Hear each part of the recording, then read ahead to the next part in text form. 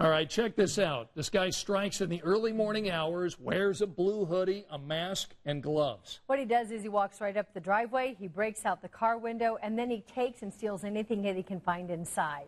We now have new video to help track down the thief who has been targeting neighborhoods on the south side of Indianapolis and Greenwood. Yeah, the homeowner who sent us these images wants to stay anonymous, but our Kevin Rader talked with him about why he's so worried about this crime spree. Willow Lakes and Highland Park are two upscale Greenwood neighborhoods that have been targeted by a car bandit. Here he comes. And you'll see him look in this car, and he gets spooked a few times. You'll see him run behind bushes. So there he is with a flashlight, walks over to the neighbor's car.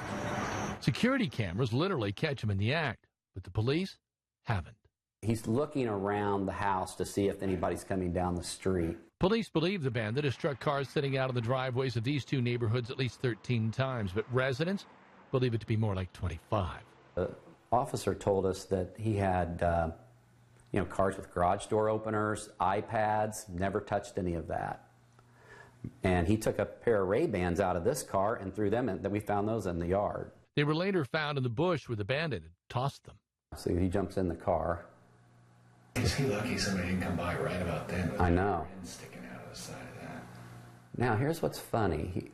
He looks around again, and we think all he grabbed out of there was a coat. Well, I'm worried that they haven't caught him, and it sounds as though he's been doing this for 5 days, and he's not going to stop anytime soon. And it only worries me if he goes from cars to homes.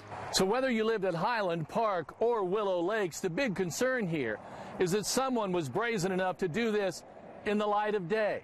And they want to make sure that that person is caught so something more serious doesn't happen. In Greenwood, Kevin Rader, Channel 13 Eyewitness News.